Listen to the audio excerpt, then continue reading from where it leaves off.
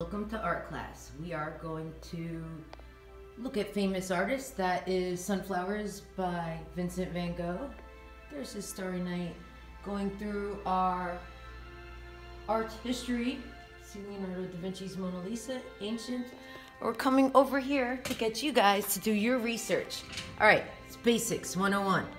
All right, some of you guys don't know how to do this. It might be your first time using the internet for research. So what you do is go to your school email. If I'm your teacher, go to those little squares there, click on them.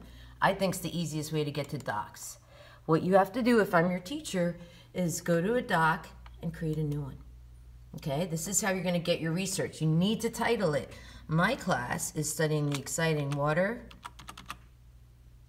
comma, what's the next thing? Say it if you know it, ice and fire. And then you want to put your name on it. Now check out this little trick. You click up here under title, your title goes up there. But always put your name in period if you want to get your research back from my class.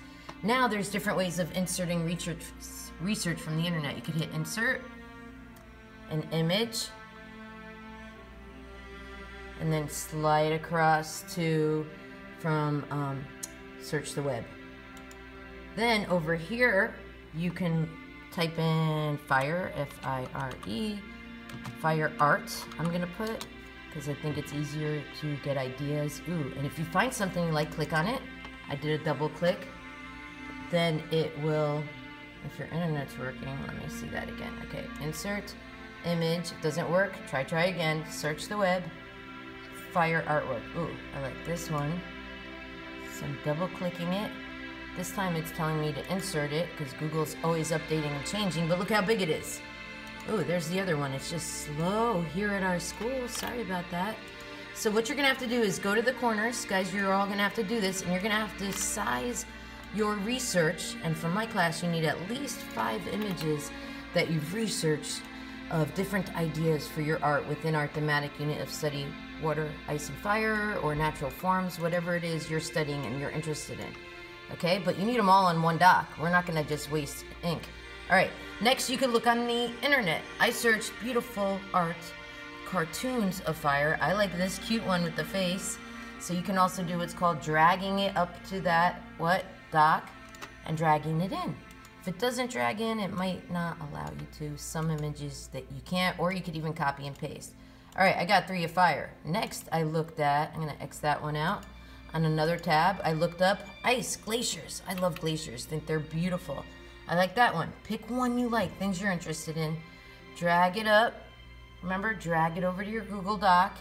If you're in my class, you can even be doing this with me now. And then remember, you can't do it full size. We are gonna print one sheet for you, and you have to cut these out and paste them onto your research page. And this is a state standard and worldwide standard that you have researched various artists and gotten ideas. All right, for water, I love that one. Check out the waves. So I'm gonna click on it, remember how to do this, and drag it up. So now I've just taught you how to do research using the internet, putting it on a Google document and sizing it. Got it? All right. Yes, you're graded on research. You need at least 1, 2, 3, 4, 5. Can you do more? Yeah, I like doing about 10 or 12.